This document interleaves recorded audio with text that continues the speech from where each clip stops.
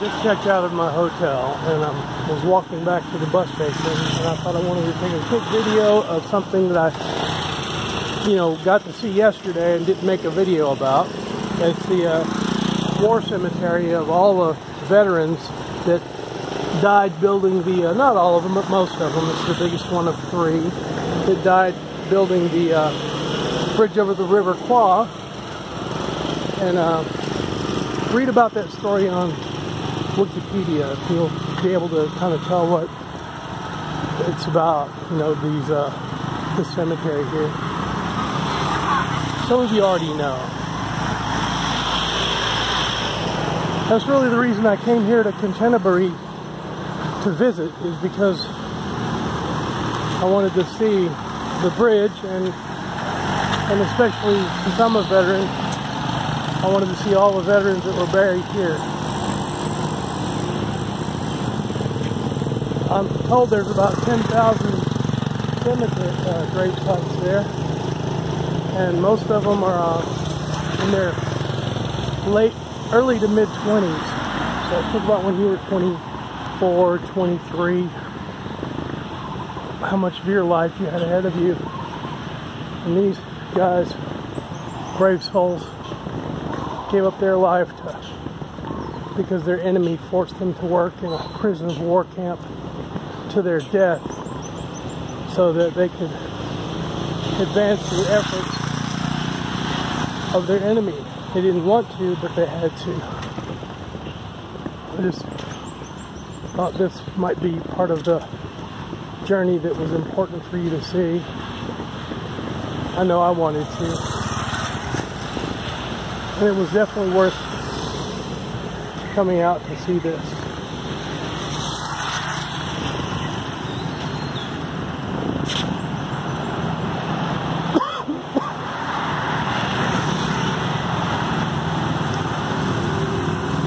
You can really get a sense of the place when you come into Thailand. All the food they're grilling is just really amazing. Street vendors and restaurants.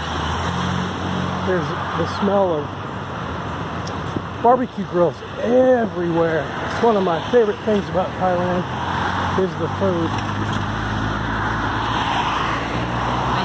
You have to watch out when you cross the street, that's for sure.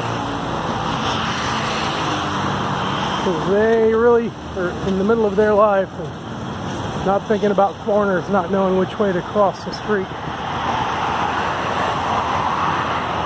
I have some additional pictures of this that I put up on the Instagram. I'm going to put up on my Instagram site.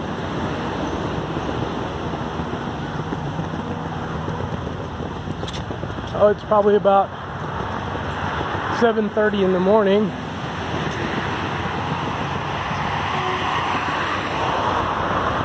And I will get to the bus station soon. Maybe a 20 or 25 minute walk. Not far.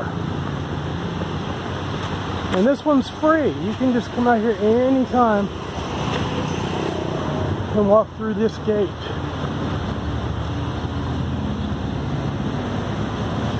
I'm kind of close to it, so you can't really see well through the gate, and I'm not going to go in there because I am going to post some pictures additionally to my Instagram.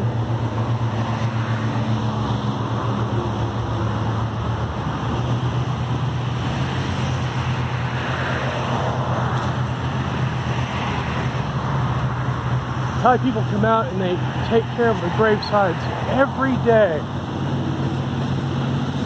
They clip them and keep the place clean and really show great respect for these lost souls that gave everything for their country and then some. There's not many American graves here because when America liberated the camp, they took their remains of the soldiers that we had back to America.